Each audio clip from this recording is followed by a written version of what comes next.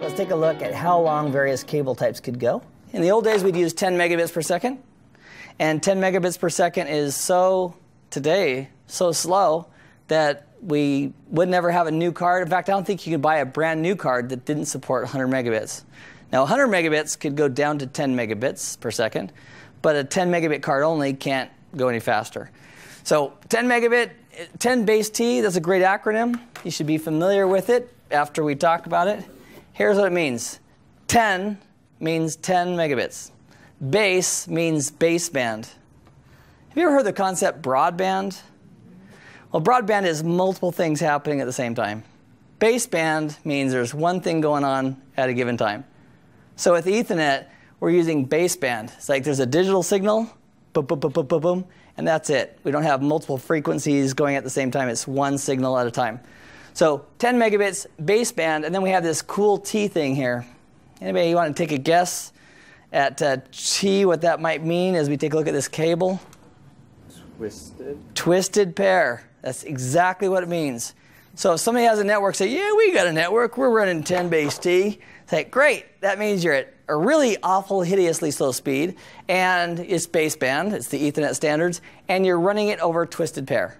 That means we have these cables right here connected from our PCs to our switch, probably through those horizontal runs in the ceiling. That's it. There's our maximum segment length. Notice the word segment here. You'll add that to our dictionary of things that the word segment might mean, because at layer 4 of the OSI model, segment is a section of data. Here we're talking about a run of cable. And there is the ISO 8877 term for the connector type for 10 base T, which is the RJ45 connector. That's just the actual way to terminate it. Everything else follows that same set of rules. 100 base TX is 100 megabits per second baseband, and TX, they use TX instead of just T. It's their standards. Let them do it. So 100 meters again, same type of connectors. For this, you need a category 5 cable or better. For 10 megabits, you can almost run it on barbed wire, coat hanger. Not quite, but it doesn't take a lot of quality in the cabling and the twist per foot to make it work. F. So 100 megabits per second, baseband. Any ideas on the F? Fiber. Fiber. That's exactly what it is. So here we have fiber. There's some specs for the actual fiber cables that you could use. There's 2 flavors of fiber cables in an overall sense. One is single mode, which has a single signal being sent, and one's called multi-mode. Guess how many signals are being sent with multi-mode? Multiple. Multiple. Exactly right. So which can carry more traffic, multi-mode or single mode? Multi-mode. Multi-mode, absolutely. Now the trick is multi-mode is created differently and manufactured differently, so it doesn't go quite as far. So if you're after distance, you're going to use single mode fiber, and if you're over like high throughput and not as far, you can use multi-mode.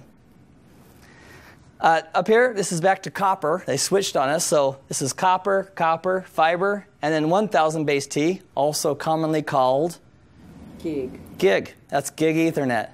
So we need Cat 5e or better.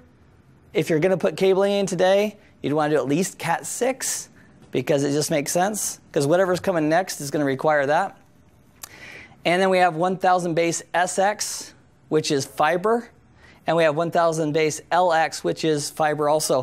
Let me give you a shortcut to remember that. SX, S is for short. L is for long. They're both fiber. So if you have fiber that you need to go, whatever this distance is here, 550 meters, that's a long way. You could use the SX, and the LX can go even further, like 1.8 miles. That's a long way to go.